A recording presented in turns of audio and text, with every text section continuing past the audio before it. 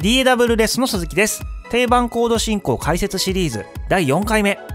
今回は逆循環コード4-5-1-6マイナーという進行を紹介してみたいと思います。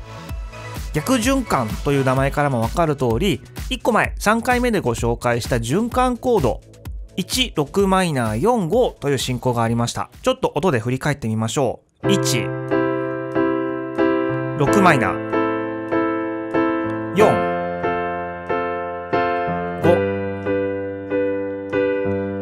と循環コードというのはこの4つの進行コードというのを永遠に繰り返していくことができるよという進行なんですけれども、逆循環コードというのはこの循環コードの和のスタートポイントを変えた進行ということになります。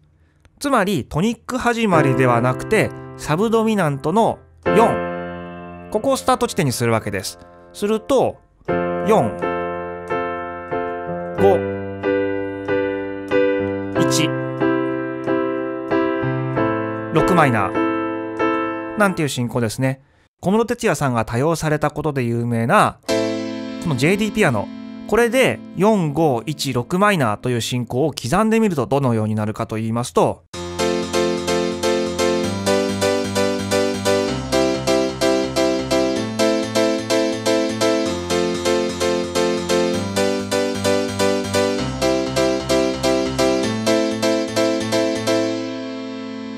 なんていう風にもろっていう進行になってくれるわけですね。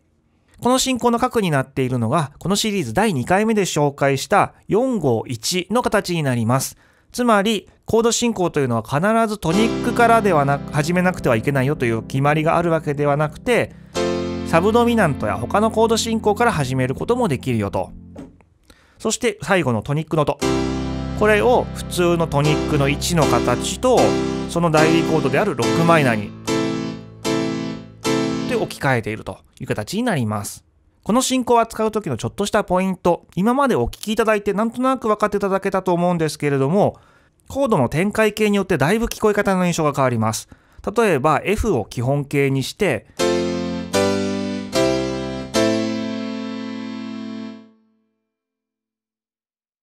ちょっと形を変えて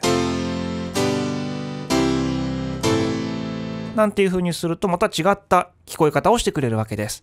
またちょっとした応用編としてトニックの1、6マイナーの間に経過音を入れてあげるなんていうのも結構おすすめだったりします。4、5、1、6マイナーみたいな形ですね。これもよくある形だと思うんですけれども、ここに経過音を入れてあげてもよりスムーズにコードをつなげることができていいかなと思います。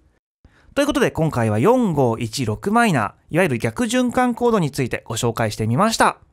ご視聴ありがとうございました。